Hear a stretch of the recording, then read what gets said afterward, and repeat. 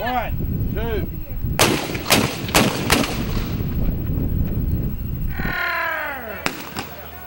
We're gonna take the city of Lake Charles! This is a festival that is hosted by Contraband Days, Inc. in the city of Lake Charles. This festival is a 2-week festival, the 2 weeks before Mother's Day, and it is designed to promote tourism and attract people to the Lake Charles area. What we're doing this year is we are hosting this festival, and we start by getting the Buccaneers to come in and raid our city. As you can tell, we take over this city. Contraband Days has a festival where we have our floats that go around, we take our mayors, and we actually put them in the lake. The reason we do this reenactment, John Lafitte has been known to have traveled in these areas in the past. It's a shallow lake and shallow river at the time, so the United States government couldn't come on in. So there's known to be a buried treasure on Contraband Bayou, and he's come in with that, and we've been doing that for 50 years for the Buccaneers. As a matter of fact, a lot of the things around Lake Charles are centered around John Lafitte. The bridge itself, that's in the Guinness World Book of Records, is the most ornamental crossed pirate pistols in the world on that structure right over there. Contraband Bayou was named after that legend. There's a lot of stuff that ties into that. The legend has it that he did come up Contraband Bayou and dumped all his gold in a cannon out there. It's supposed to still be buried today. Nobody's ever found it. So, and that's where the Buccaneers came into being. What we're doing today, you hear the gunfire in the background, that's the battle for the city of Lake Charles. The Buccaneers come in this time of year, every year sail up. We take over the city for 2 weeks, and we make any official we can get our hands on walk the plank in the lake.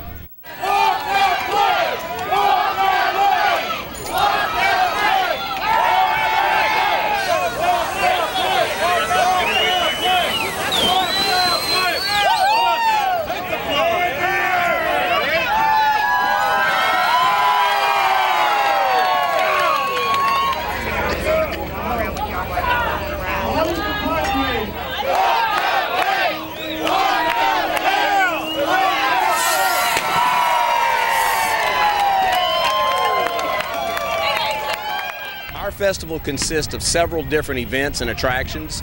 We have sea lions on our first weekend, and in the second weekend we have a tight wire pirate high rope act.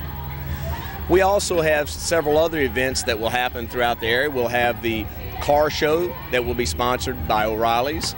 We have our Malibu stage that is obviously sponsored by Malibu Rum, and we have several different acts that include country, soul, zydeco, and Cajun.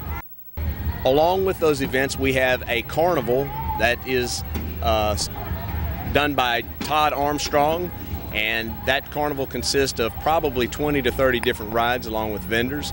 We also have vendors that come out as well that sell their wares, that some have pirate attire and some have airbrush. We also have our food vendors.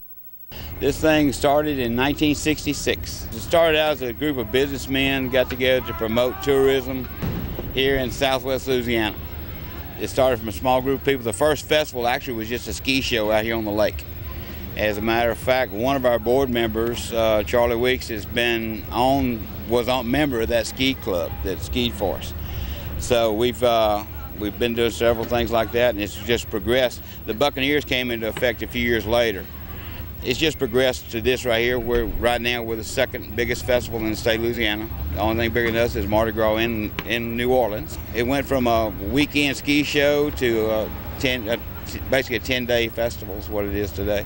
This festival has a 50-year history. It is one of the oldest festivals. It is named as one of the top 100 festivals in the country, and it's just been recently named as a top 20 event in the southeastern United States. The Buccaneers themselves are I guess Southwest Louisiana ambassadors.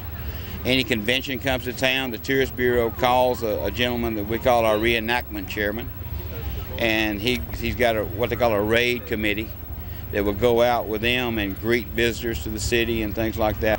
It's something new every year, and I'd like to see the whole state come down here and get a little sample of this. It's a great festival, and we enjoy putting it on.